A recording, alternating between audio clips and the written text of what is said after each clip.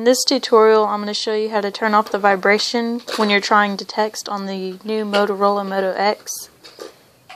You bring down your drop-down list and go to your settings, click settings, and you'll scroll down to personal, and there will be language and input. Click on that, and here you'll find your spell check, and click on Google keyboard. There's a settings icon next to it. Click on that. And then you'll have your auto capitalization, your vibrate on key press, which you want to make sure it is not checked.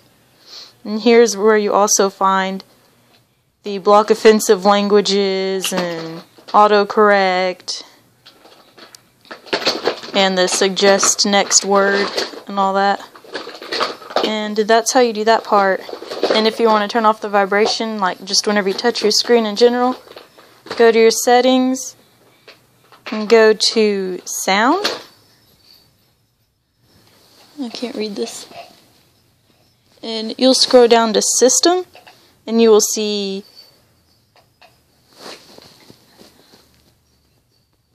vibrate on touch is the very last thing on there, and you want to make sure that that is not checked. Sorry for the horrible quality you can't read. But vibrate on touch is at the very bottom.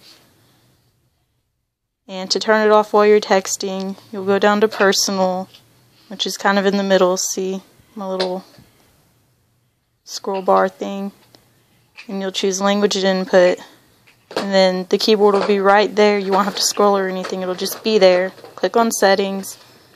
And then it'll be right there. You don't have to scroll either. Vibrate on key press. It's the second option underneath auto capitalization. And that's it.